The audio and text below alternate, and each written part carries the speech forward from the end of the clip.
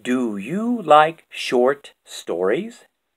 Stories with mystery, levity, uncertainty, whodunits, and, shall we say, ethereal twists?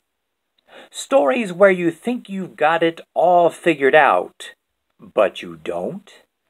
Stories you don't need to read in any particular order? Stories spanning the seas and centuries and empires from the shores of Maine to Charleston to Genoa? Stories that will have you saying, "What?" "Aha," and "Oh." Stories that will stay with you long after you've read them? 3 etched, chiseled, sculpted, hued, fashioned, formed, carven figures. 3 journeys into the uncharted realms of story. Check out Paul Fleischman's book entitled Graven Images from Your Caramel Clay Public Library.